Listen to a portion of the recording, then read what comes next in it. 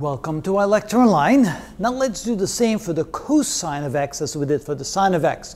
First, we're going to find the integral of the cosine square of x. And we're going to use the same approach. We can write the cosine square of x is equal to 1/2 times 1 plus the cosine of 2x to reduce the square down to a single exponent, or to exponent equal to 1.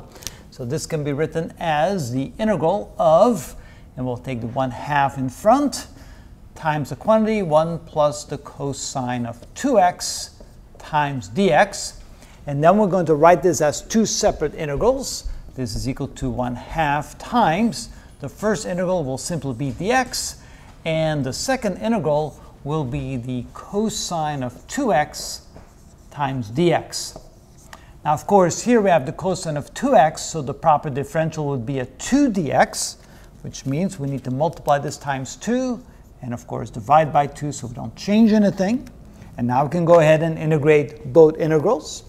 So this is equal to 1/2 times the integral of dx, which is x, plus 1/2 times 1/2, which is 1/4, times the integral of the cosine of 2x, which becomes the sine of 2x, plus a constant of integration.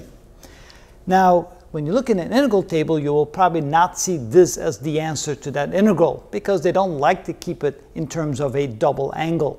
What they would like to do instead is replace this by something as a single angle. They're going to use the identity where the sine of 2x is equal to 2 times the sine of x times the cosine of x. When we use that identity, then this can be written as 1/2 x plus 2 times 1/4 is 1/2 times the sine of x, cosine of x, plus a constant of integration. And that will typically be the way you'll find the result of the integral of the cosine square of x.